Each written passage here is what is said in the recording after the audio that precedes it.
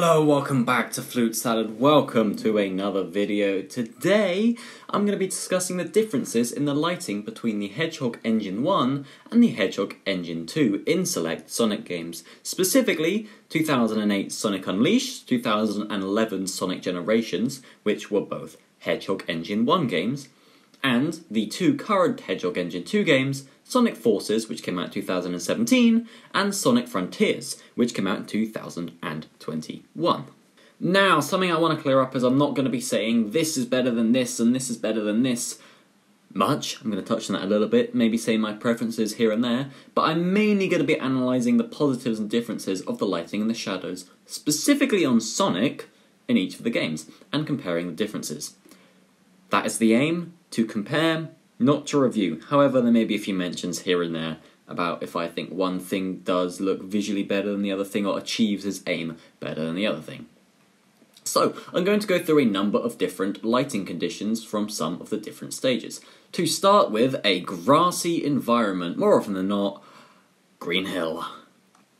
Unleashed starts off strong with Windmill Isle Act 1. The light here is actually at an angle, and Sonic's quills cast shadows onto the other quills and onto the floor. The shadow is at a good resolution here. The reflections on his shoes are lacking. There's not really any reflection, but they do feature a bright spot which obviously acts as a reflection for the sun, which is in an accurate location. The ambient lighting looks nice, however there is no bounce lighting from the ground illuminating Sonic in a green light from the grass. Isn't that a too advanced thing to do for the Hedgehog Engine 1 and Sonic Unleashed, which came out in 2008? No, because in Sonic Generations, Sonic is lit up with a soft green glow, which you can see here most clearly on the whites of his shoes, gloves, and the underneaths of his quills. And when you spin him round, you can see it across his whole body. However, there is a trade-off. Sonic is now lit directly from above, meaning there's no real aspect of his quills casting shadows onto each other as there was in Unleashed. Not to mention the resolution of the shadow that Sonic is casting onto the floor is greatly reduced, and as it's directly above, lies flat against the floor, kind of not allowing him to stand out from him. Moving over to the Hedgehog Engine 2, Sonic Forces' Green Hill is a mixture of both the positives and negatives from both Sonic Unleashed and Sonic Generations. Returning from Generations is the green bounce light from the grass onto Sonic, most visible on his gloves. The new engine allows for much better reflections seen here in his shoes when compared to Unleashed. The lighting on Sonic and the shadow he's casting on the floor is now at an angle again, similarly to Unleashed, and is at a nice good resolution, helping Sonic stand out from the floor and look like a physical entity that's standing there, and not just some character. Lighting on the quills, specifically here, is a bit strange. The middle quill appears to be lit, however it should be cast in shadows based on the angle of the light here. However, the lower quills are in complete shadow from the quills above, so I'm not quite sure why that difference is present. Sonic Frontiers' Green Hill is next, and the camera is pulled out really far in cyberspace, so you're going to have to excuse the resolution here. Many similarities and differences to Forces in particular, most likely due to the fact it's the next game and also uses the same engine. The cast shadow returns, but is an extremely low resolution, which can look blotchy and not very good.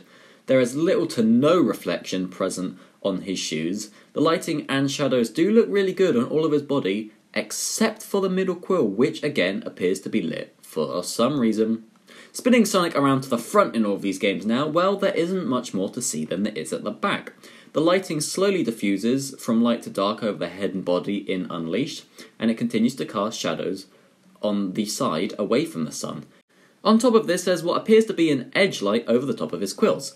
Now moving over to Generations again, his entire body is lit by the green bounce light, and while I think it's a nice stylized effect, the trade-off here of the flatter lighting from the direct above light source casts shadow on his entire body, so I'm not too sure how I feel about that trade-off personally.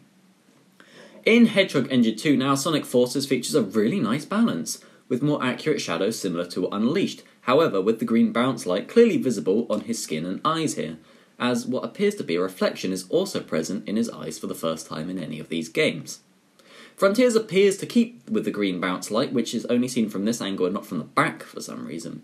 And and apart from the blockier shadows, looks very similar to that of Forces. However, an issue Frontiers faces is the subsurface lighting. This is the first time a Sonic model has had subsurface lighting. This is where the light diffuses into the skin, like if you hold a torch to your finger, you can see straight through it. Only in Frontiers, it doesn't work great in some angles. Sonic's entire stomach just lights up with a subsurface glow for some reason, which makes him look weird and hollow and not like he's standing there like a physical being. Now moving away from the green hill or grassy areas into a cityscape. Specifically, we're going to be comparing the lighting here from Unleashed and Frontiers, which again will be in cyberspace.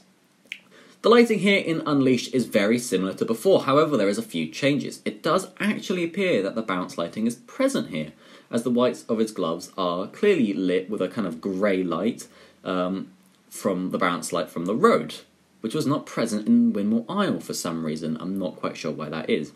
Other than that, it's very similar to before. Frontiers is once again plagued with the same issues, the middle quill being strangely illuminated, the shadow being cast in an atrocious resolution, creating these horrific artifacts around it, the subsurface strangely illuminating his stomach.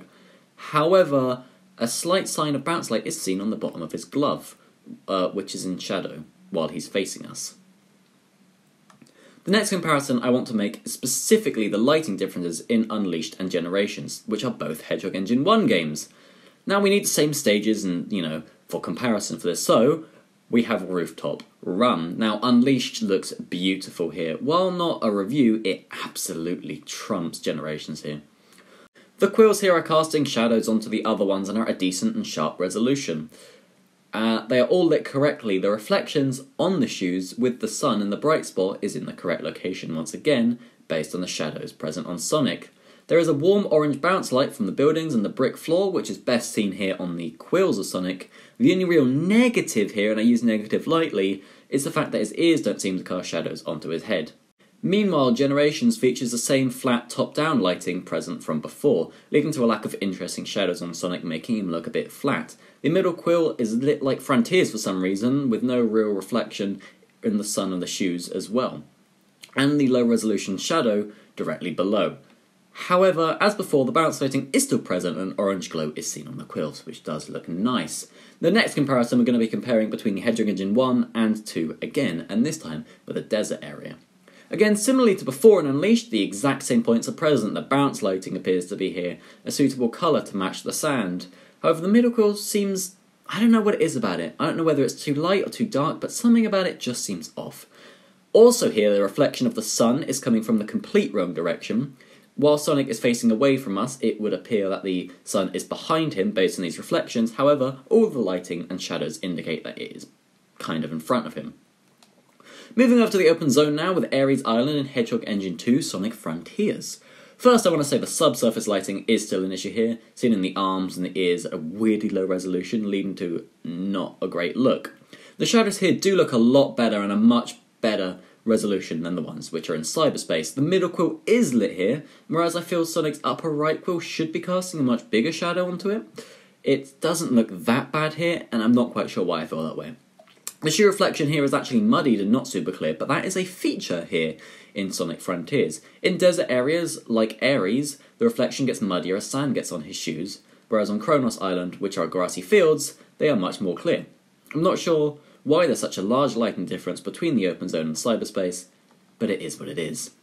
Finally, I want to talk about a sunset-lit area, similarly to Ares Island was. Now, Sunset Heights and Sonic Forces, which shares the Hedgehog Engine 2 with Frontiers.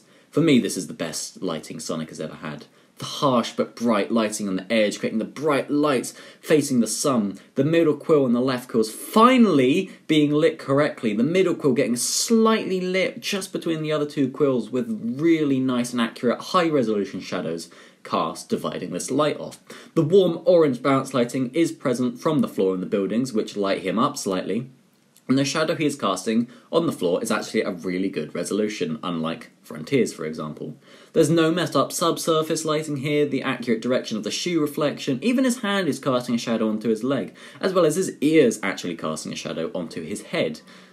Now, I'm not sure why there's such a stark difference in quality between Forces Green Hill and Forces Sunset Heights when it's running in the exact same lighting engine, and it's not a separate thing like cyberspace is in Frontiers, but I don't know, it just looks really good to me.